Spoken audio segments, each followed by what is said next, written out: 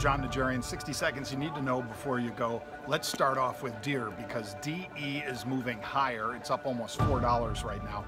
AGCO had better than expected earnings, and Deere, we talked about it for unusual activity just 2 weeks ago on strong upside call buying. Bang. Take a look at Illumina. They had some great earnings. Barclays, JP Morgan, Deutsche Bank, all upgrade targets as much as 30% today. AMT, which is American Tower, they beat, raised full year expectations. KLAC 10 Core beats, guides higher. MOMO, September 40 calls. This is MOMO, September 40 calls. Big upside buying there. I am John Najarian from the Halftime Report and, of course, Investitute.com.